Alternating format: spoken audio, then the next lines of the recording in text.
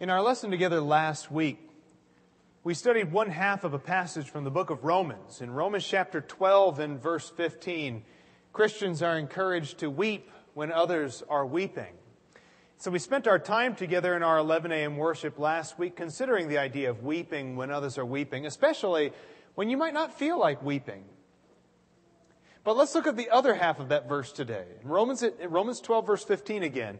To weep when others are weeping, but also to rejoice when others are rejoicing. As we go through this lesson, let's consider some things about joy and sorrow and the way they're related to each other. Let's consider why it is that Christians must rejoice when others are rejoicing, and why it is that you can't minimize one side of Romans 12, verse 15, to the exclusion or the detriment of the other. It is just as important to weep with those who are weeping as it is to rejoice with those who are rejoicing. And when we can look at both sides of that verse, and when we can learn to practice it consistently, we will see the way that brotherly love can come to life in our congregation. I appreciate, first of all, that Paul doesn't minimize one side or the other. That when it comes to weeping with your brothers and sisters and rejoicing with your brothers and sisters, Paul doesn't say that one of them is more important than the other. Paul doesn't say, well, if you get around to the other side of it, or if it's convenient for you, or if you feel like it, or someday maybe try it. No, you have to do both of them. Because life is very complicated. Life can be very joyful at times, but life can also be very miserable. And joining with our brothers and sisters, whether it be sorrow or misery, is like a part of what makes the church such a wonderful thing. But joy is complicated. And the way that it relates to sorrow is very complicated.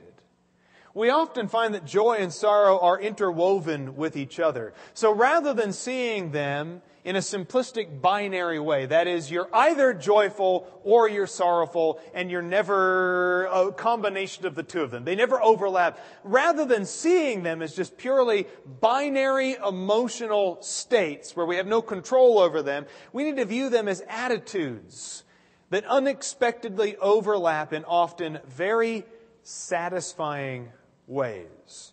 And the Bible frequently connects them as well. Great passage in 1 Peter chapter 4, a passage that we often connect with suffering. But in 1 Peter chapter 4, look at the way that he says we should approach our suffering. Beginning in verse 12, for context's sake, Peter writes, "Beloved, do not be surprised at the fiery ordeal among you, which comes upon you for your testing, as though some strange thing were happening to you." Verse 13, "But to the degree that you share the sufferings of Christ," he says the suffering, right? When you share in the sufferings of Christ, what should your response be? To feel really down and mopey about it? No, to the degree that you share in the sufferings of Christ, keep on rejoicing. Joy and sorrow intermingled together, so that also at the revelation of His glory you may rejoice with exultation. Verse 14, "If you're reviled for the name of Christ, you are blessed, because the Spirit of glory and of God rests upon you." Those things are related to each other. They're interwoven with each other. Joy and sorrow can't just be broken up into two independent things, according to Peter in 1 Peter chapter 4. James makes a similar comment. Go back just a couple pages in your Bible. In James chapter 4, verses 9 and 10, he says, "Be miserable and mourn and weep. Let your laughter be turned into mourning and your joy to gloom. Humble yourselves in the presence of the Lord, and He will exalt you." And I don't know about you, but being exalted by God sure sounds like a joyful experience to me.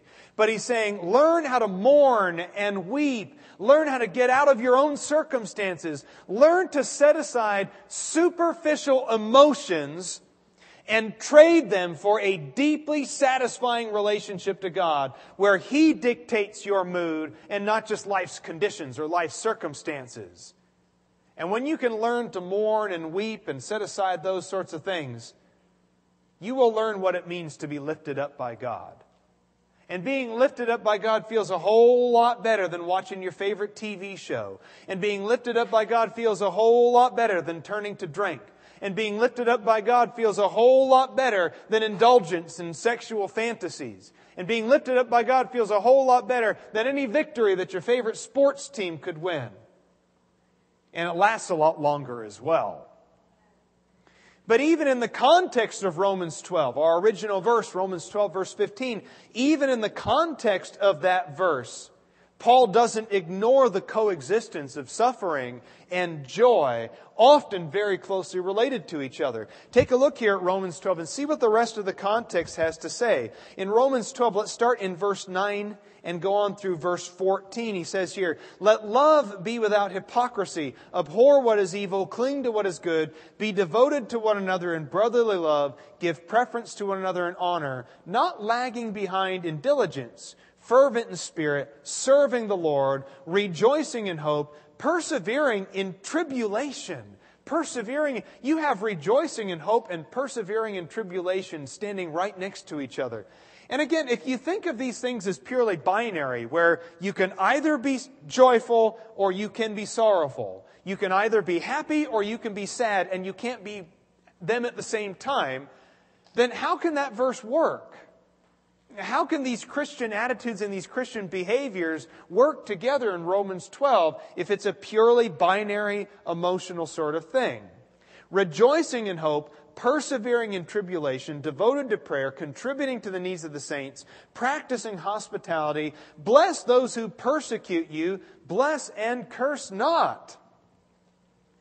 Which is harder to you? When you read Romans 12, verse 15, which side of that verse is more difficult for you? At first you might think, well, the weeping is harder. Isn't it always harder to weep? Weeping when others are weeping sounds very difficult to me. But I don't know if that's the hardest part of that verse. Because I feel like when you can weep when others are weeping and kind of share in their sorrow, but you know that at the end of it you get to go home and you still have a happy marriage and you're still healthy and your house is not burnt down and you have a job to go to the next day. I kind of feel like it's easier to weep when others are weeping when you can finish the weeping, comfort them and sympathize, and then you get to go home and kind of life goes on and life is normal for you. I feel like rejoicing when others are rejoicing is actually the harder part of that verse. You don't think at first it would be, but I think that's the harder part of that verse. Because when you're having fertility problems, I think a baby shower might be just about the hardest thing to go to. And when your marriage is on the rocks and you're really struggling and you guys have been going through counseling and things don't seem to be getting any better, getting an invitation to somebody else's wedding, it's a very uncomfortable thing to go through. And when you're the one facing the health difficulty, but you find out somebody at church is going to pull through and they're going to be okay, I think it's really hard to get out of your own circumstances and rejoice when others are rejoicing. Because your suffering gets to go on. Because you got to get up the next day and you're still battling. Yeah, at first weeping sounds like the harder part, but I really think in practice rejoicing when others are rejoicing, that's the more challenging side of that verse. So what are a few things that we learn about rejoicing when others are rejoicing? What is the value of walking out of your own circumstances and joining in somebody else's? What is the value of feeling joy for somebody else when joy is the last thing on your mind? Well, the first lesson is this. Because rejoicing with others is inherently other-focused. It is inherently other-focused. I'm certainly not saying it's easy for me to get out of my own emotional state and share in somebody else's joy, but even accepting the challenge itself represents a very unselfish step. Even just being willing to say congratulations when you really don't feel like saying it. Even just being willing to say, your situation is such a blessing. What a blessing for you to be going through this really tremendous opportunity. I think that represents unselfishness. This is great news. This is really great news for you. Now, you don't have to lie to people. Don't say, I'm happy, because if they got the job that you wished you'd get, if they're in a circumstance where they're feeling all that joy and you wish that you were in that same circumstance, you don't have to lie and pretend that you're happy about everything, but you can tell people congratulations for it.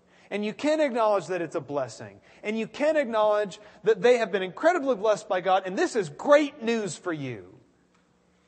And even if you just don't feel emotionally very happy, just accepting the challenge, I think, is one really big step in the right direction for us. Because what it's saying is that I'm accepting a lesser role. In our relationship, I am accepting a lesser role, and I'm going to uplift you right now.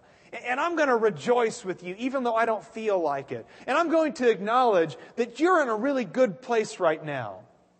And you're smiling and you're laughing. I'm going to accept that lesser role. I'm going to move myself out of the spotlight. I'm going to consciously, if uncomfortably, direct the focus toward other people and not myself. Rejoicing with others is inherently other-focused. Now, John the Baptist had a similar experience. In John chapter 3, let's notice a story here in John chapter 3, beginning in verse 22.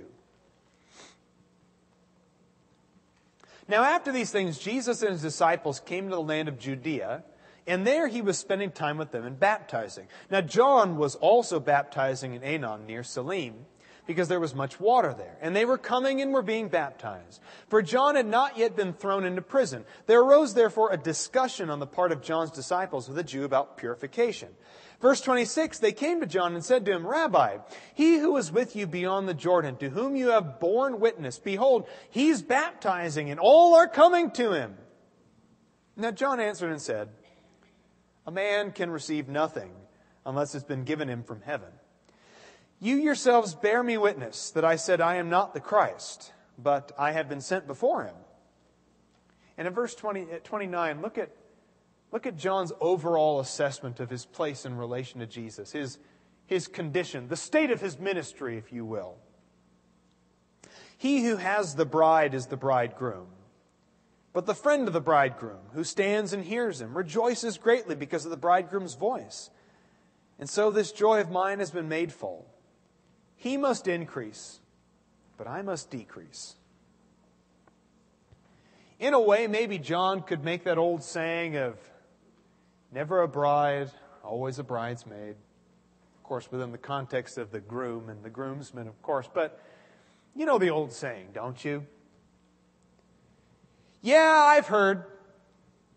I heard that Jesus and His disciples are baptizing more people than me. I've heard the news. I'm in the know. But you know this shouldn't surprise me. You heard me bearing witness that I am not the Christ. You heard me bearing witness that He's going to come later on. You knew that about me, and I told you that in advance. I'm not surprised by this. In fact, in the same way that a best man in a wedding is happy to see the groom get married, to start a new life with his bride, in the same way that he's happy to take a secondary role in that relationship, to prop up the groom and to say, this is your day, this is your time, the spotlight's on you, now have a great life together. That's the way I feel right now about Jesus and His disciples. I must decrease, and He must increase, and it's all to His glory, and I'm okay with that. How many of us have accepted that role as graciously as John the Baptist did? Not me. I'm definitely not as good at this as John the Baptist is. And I'm an attention-hogging preacher. John joyfully accepted this role, though, even though it was a secondary role. Now, maybe did his ego take a hit? Maybe. Would my ego have taken a hit? Yes. In a similar circumstance, how would you feel about somebody else stealing your thunder, stealing the spotlight? Somebody else enjoying the blessing that has always been just out of reach for you. Somebody who's in that next phase of life. Is that an easy role to accept? And the reason why this is so difficult is because our own circumstances naturally occupy the center of our world. My trauma, my grief, my loss, my disappointment is always more easily felt than somebody else's joy. Let me give you a silly analogy to explain this. Let's say you're walking down the sidewalk, okay? And you're with your best friend. And your best friend just got himself an ice cream cone. And it's like the good kind, you know? Like the good kind, the real cream. And a handmade waffle cone, you know? You know the smell of the waffle cone cooking? Like that's what draws you into an ice cream parlor is the waffle cone.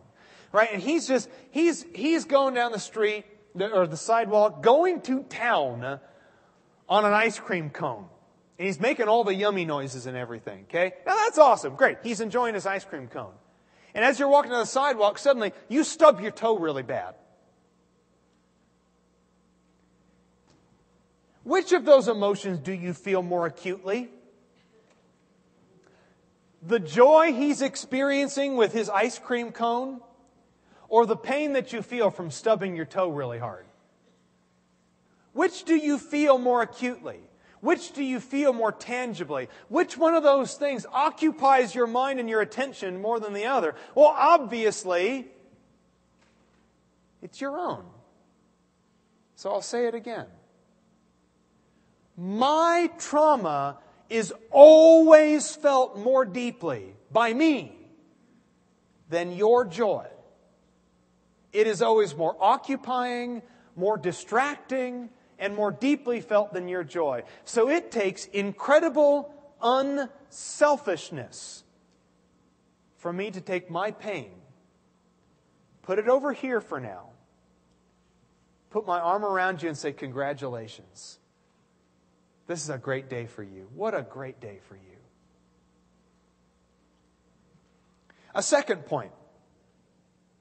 Rejoicing with others who rejoice is a reminder that there are still good things on earth. Even if I am not personally experiencing them, it is a reminder that there are still good things on earth. We need to be reminded of those things because I'll tell you what, the world is never as bad as you think it is on your worst day, and the world's never as good as you think it is on your best day. Right? The world's never as bad as you think it is on your worst day, but it's never really as bad as you think it is on your best day. The world's kind of somewhere in the middle, right? Reality, real life is kind of somewhere in the middle. This is not heaven on earth, but it still isn't hell yet.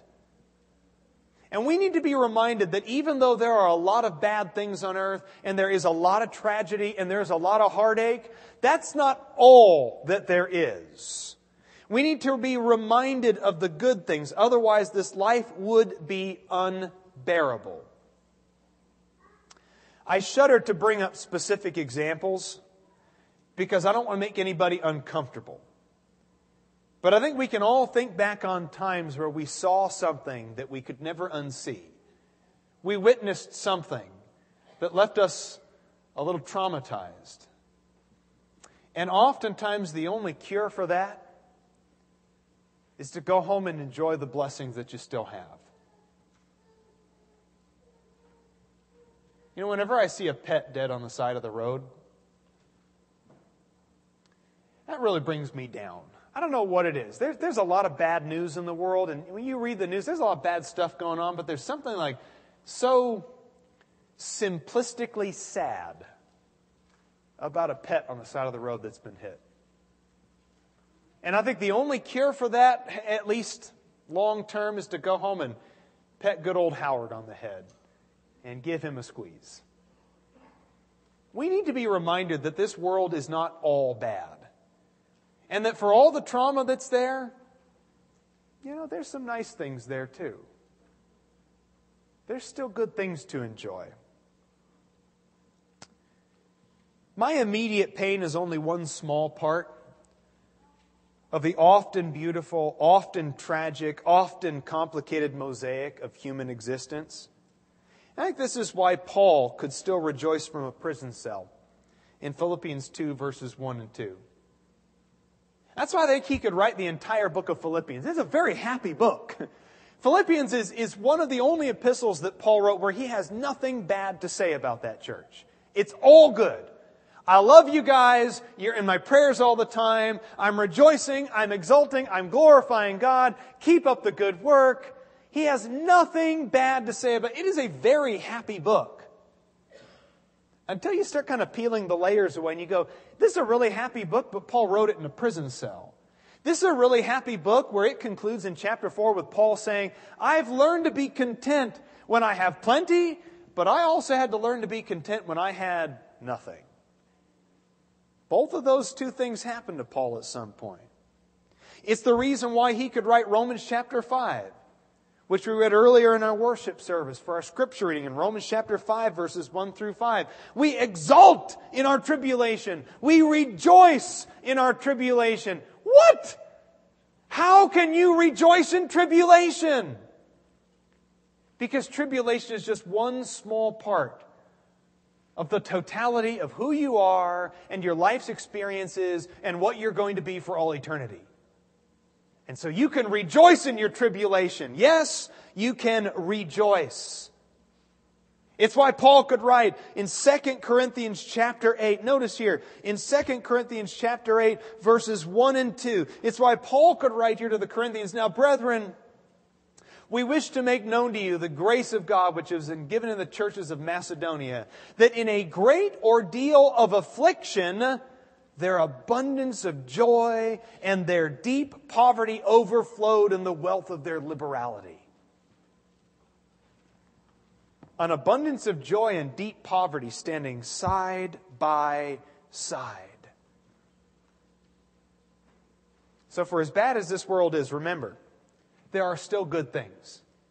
And when your life is occupied, and there's nothing wrong with it being occupied by tragedy, but when your life is occupied, make sure there's somewhere to go afterward.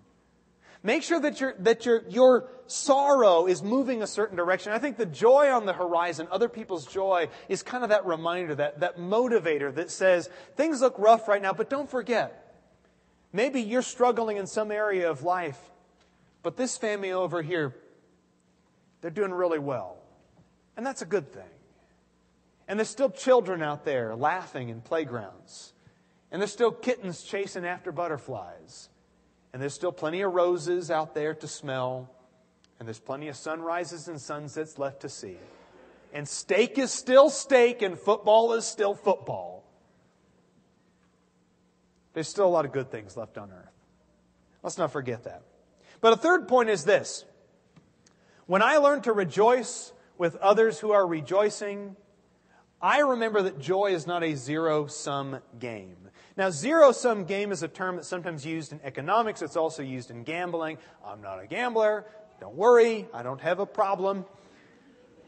But a zero-sum game, and the simplest zero-sum game is this.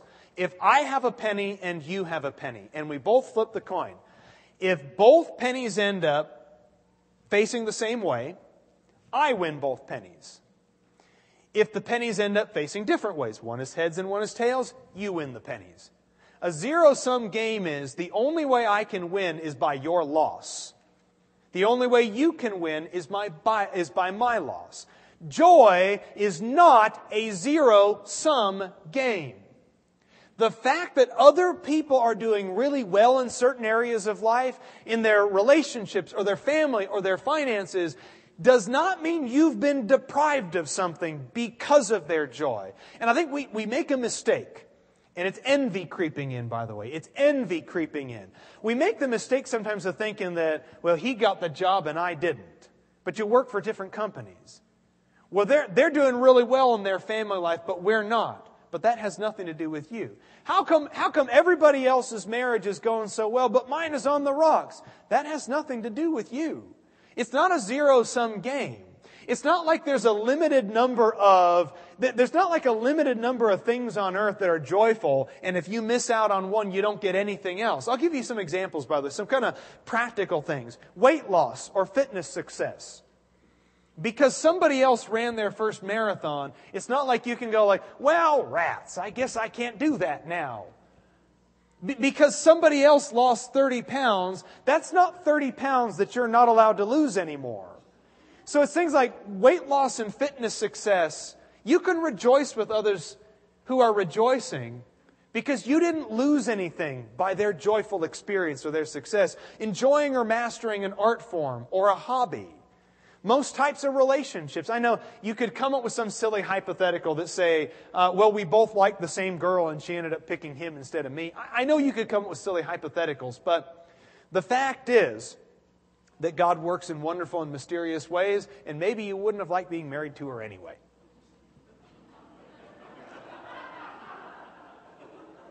But a victory over sin also. You know, your growing strength over sin doesn't deprive somebody else of an ability to grow and mature and overcome sin. Your wisdom, there's not a limited amount of wisdom to go around. Like, wisdom is not a commodity that's like exhaustible. Just because somebody else is learning and maturing, that doesn't deprive you. Valuable personal experiences or taking in sights or life-changing cultural experiences. You know, these are not exhaustible commodities. It's not a zero-sum game with this. And most especially salvation. You know why I can rejoice with those who are rejoicing, especially when it comes to salvation? Because there's always going to be opportunity, and it's always going to be there. The invitation is for everybody. Matthew chapter 11, 28 through 30. Come to me, all of you who are weary and heavy laden, and I'll give you rest. Not first come, first serve. All of you. Jesus' family is open-ended in Matthew chapter 12. Look around. It's people who obey me. It's people who follow me. It's people who do the will of my Father. That's my mother. That's my sister. That's my brother. People who are doing the will of the Father. And that's everybody, anybody who comes and does the will of the Father.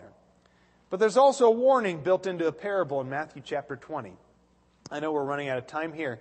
And in Matthew chapter 20, verses 1 through 6, there's a man who owns a vineyard and he goes out to hire laborers for the day. And at the beginning of the day, he hires a few laborers and he says, well, I'll pay you a certain wage. Come out and do some work for a day. And they're happy to take the wage. It's a fair day's wage that they're offered.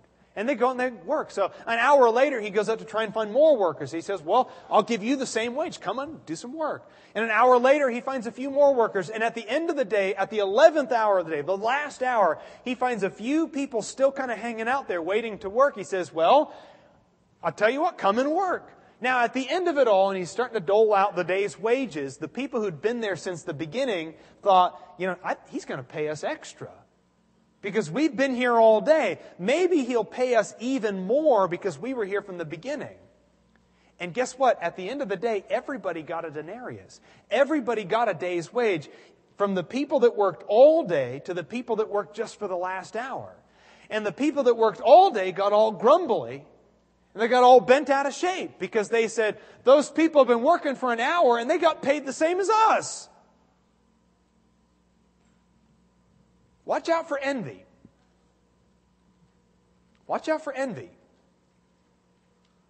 That's the greatest challenge to rejoicing with others who are rejoicing. The comparison that we offer. The excuses that we offer. Being jealous of somebody else's success. Watch out for envy. Watch out for cynicism. Joy is a foretaste of heaven, my friends. It is often very elusive here on earth. But it reaches incomprehensible levels in God's presence in the afterlife. We sow in tears here on earth. It is what it is. But when you sow in tears, you reap in rejoicing. In John chapter 16, verse 20, Jesus said, in this life you have suffering. There's many tribulations in this life. It's a fact of life. It is what it is. In this life, there's a lot of suffering. But remember, this life doesn't last forever.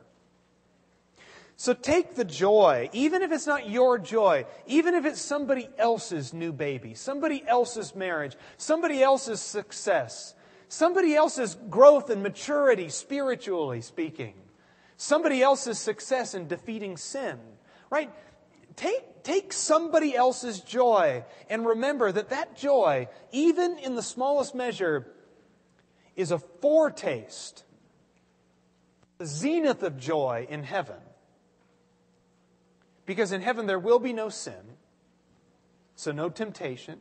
In heaven there will be no disappointment. We're not going to get to heaven and go, I kind of thought it would be bigger.